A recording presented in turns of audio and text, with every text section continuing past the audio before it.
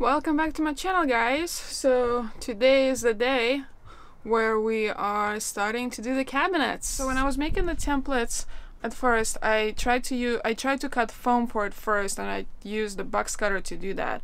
Unfortunately, that didn't work because the foam was 3/4 inch thick and the box cutter wasn't just not long enough to go all the way through and slice it nicely. So Jed and I went to the store and we got a knife over here.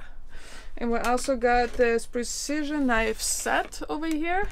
And so hopefully that will cut the foam. That way we'll be able to go all the way through like this, and then we'll just slice it.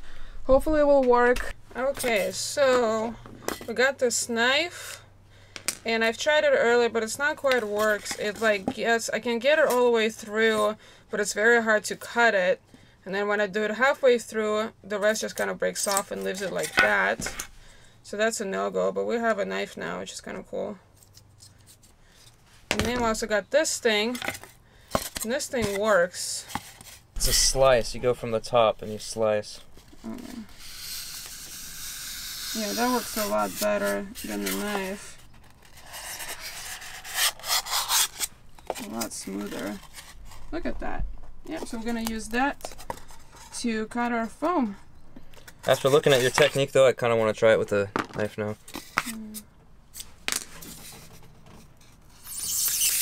Nope, yeah, not doing that sound. No. Not doing that sound. That sounded horrible. Alright, so now we're gonna set up the station where we're gonna trace everything and start cutting.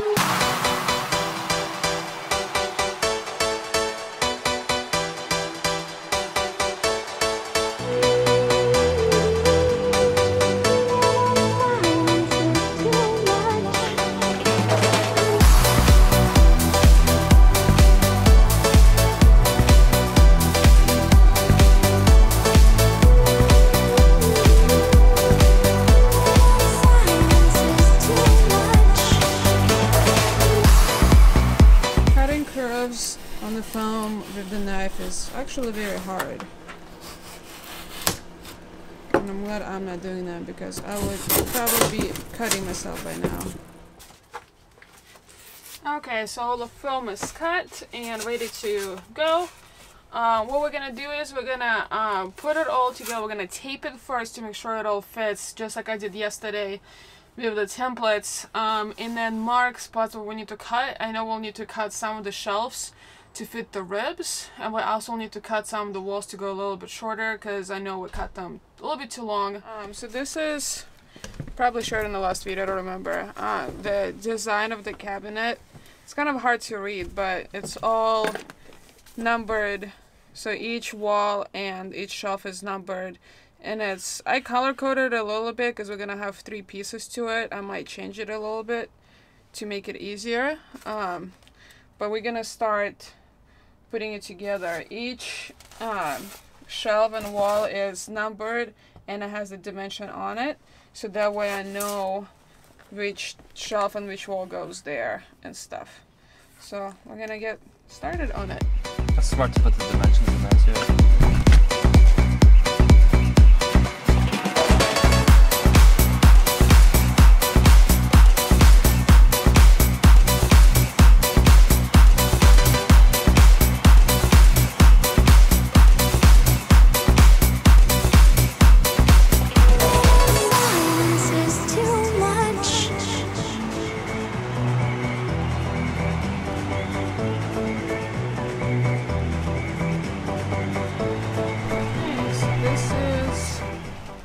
With the cabinets, I know it's kind of hard to see because my new lens, it's not wide enough, but it's not perfect yet. It's just kind of held out by tape, so it's falling apart, but we get the main idea.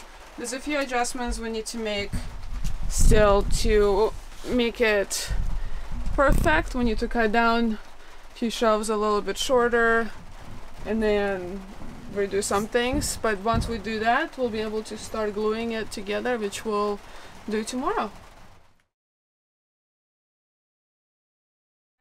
Ooh, sorry. If I seem kind of close to the camera, it's my lens. I'm actually pretty far. Well, not super far, but anyways. Today we actually gonna start building the actual cabinets. You already saw how we cut the templates and we put them all together. They kind of fell down already, but we'll need to trim a few pieces and recut one of the pieces. So that's what we're gonna do now, and once that's done, we are gonna start gluing it all together. We're rolling.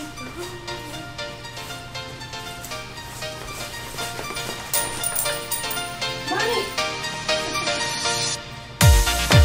Got the money?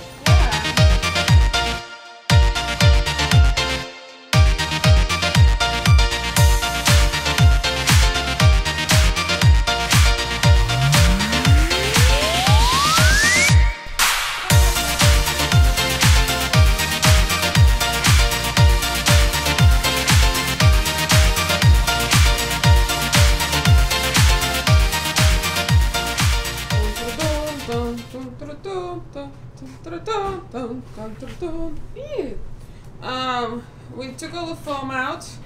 We have 3 piles. We have this pile which we need to recut, this pile that we need to trim, and this pile is all good. We're gonna start with trim. Yeah? Yeah.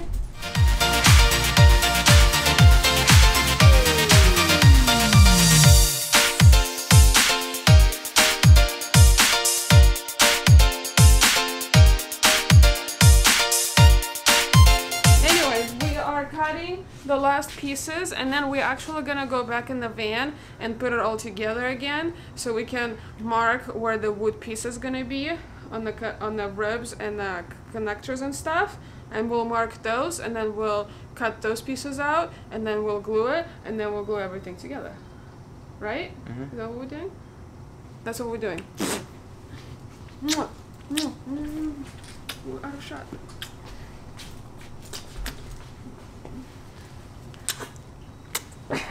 Ah!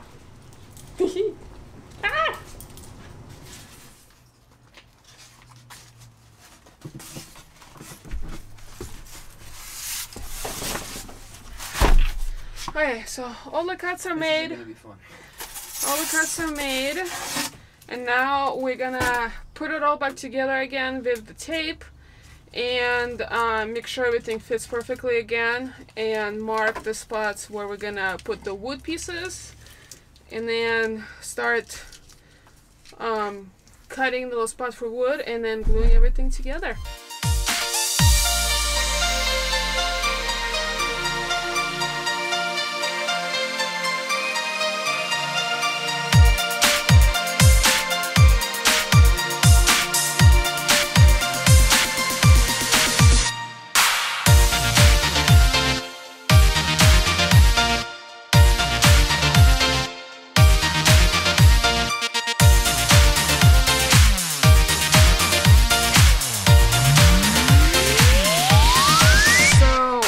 Put it all together in the van, I forgot to film the finished product, what it looks like, so I'm sorry for that.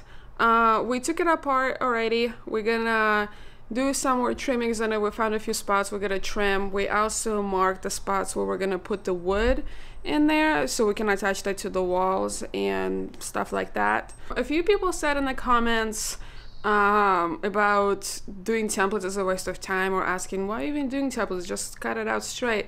Well, the reason for that is when you make mistakes or your measurements are quite off or you want to fix something, if you build the cabinets right away without triple checking and doing templates, then you would have to redo it if there's a mistake. So with us, we redid it already twice. We found, we build it, we found a few mistakes, we trim it, we build it again, we found a few more that weren't visible before.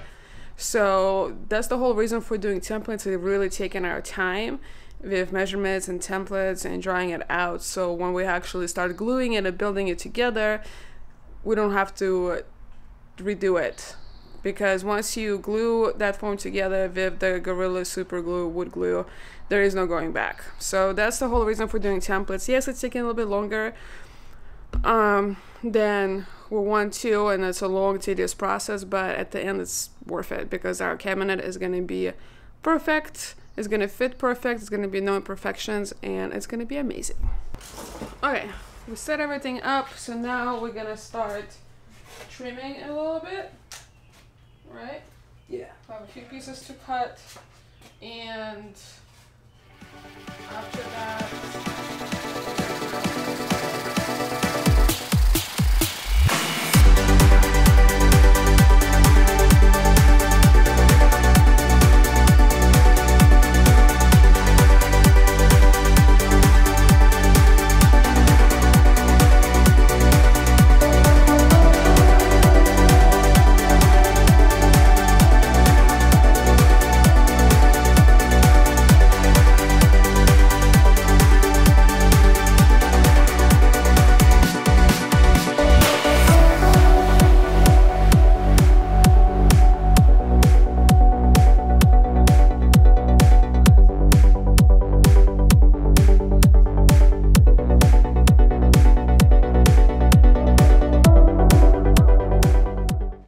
so we build the first cabinet together. We make sure it's perfectly straight and perfect size and everything. Now we're gonna glue it because we know we don't need to cut that cabinet at all anymore. Hold the tape off, please.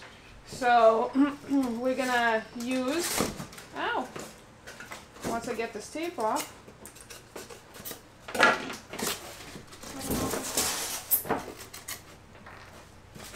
okay, so we're gonna put gloves on because you want to protect your beautiful hands from gluing it together.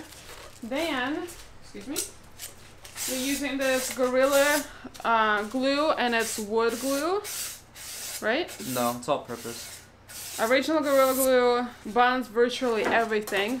So we're using this glue, and we're using screws, and we're gonna glue together. And then we're gonna put screws for the foam to hold two pieces together while the glue dries, and we're gonna just leave them in there for strength, I guess. And yeah, so that's what we're doing right now.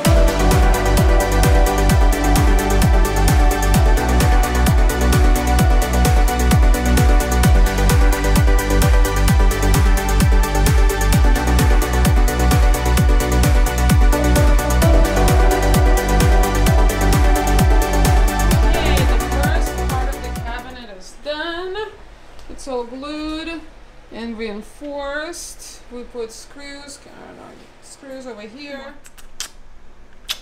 You gotta do it 3 times for good luck. Oh, good luck. Hopefully I'm getting lucky tonight.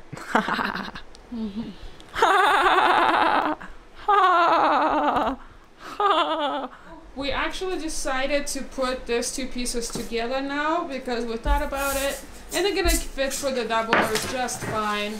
So we glued them over here together, and now we're adding some support bars in the back to help it glue better and just so it's a little bit stronger. Yeah, they're not gonna be on the way or anything, so we just want to make this thing as strong as possible.